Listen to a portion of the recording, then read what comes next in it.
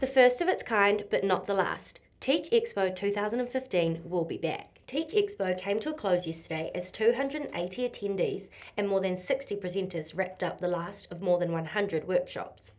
My name's Stuart Hale. I'm an e-learning facilitator that specialises in iPad technology in New Zealand schools.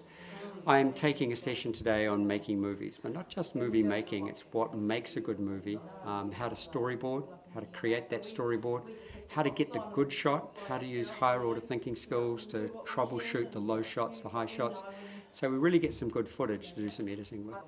Very simple little scenario, walking slowly towards a door, not sure what's on the other side, going to open the door a bit tentatively and then walk across and discover something, quite a nice surprise actually, under a box on the floor.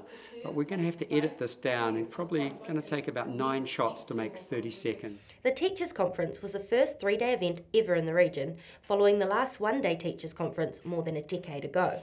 Hi, my name's Russell Holland. I'm with Tairawhiti Technology Trust.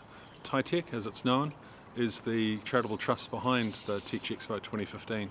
There's been some absolutely great feedback, and the biggest feedback I think was from 3 separate principals, 3 separate times on the afternoon of the first day, all said that all of their staff should have been asked to come here on a teacher-only type day and a callback day, whatever they call that. So for a principal to come and be a part of it is absolutely fantastic, but to recognise even on that first day that all of their teachers would have got benefit was a real big tick from them to us.